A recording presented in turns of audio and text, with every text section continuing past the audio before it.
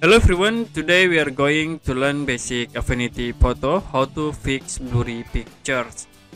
Okay, now I will open for example picture or image. I will use this image. Now you can see we have blurry in this image. So if you want to fix this blurry, first you can right click in layer and then I will duplicate this layer.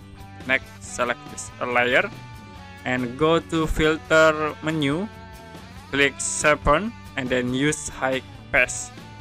So ini you can set for radius to high pass. I will set into this point like this, and then if you done you can click apply.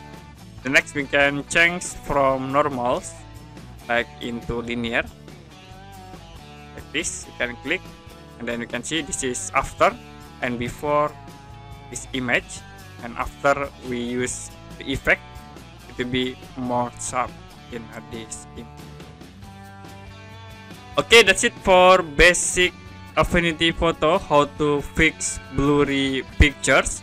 And if you have any question about this tutorial, you can comment below this video.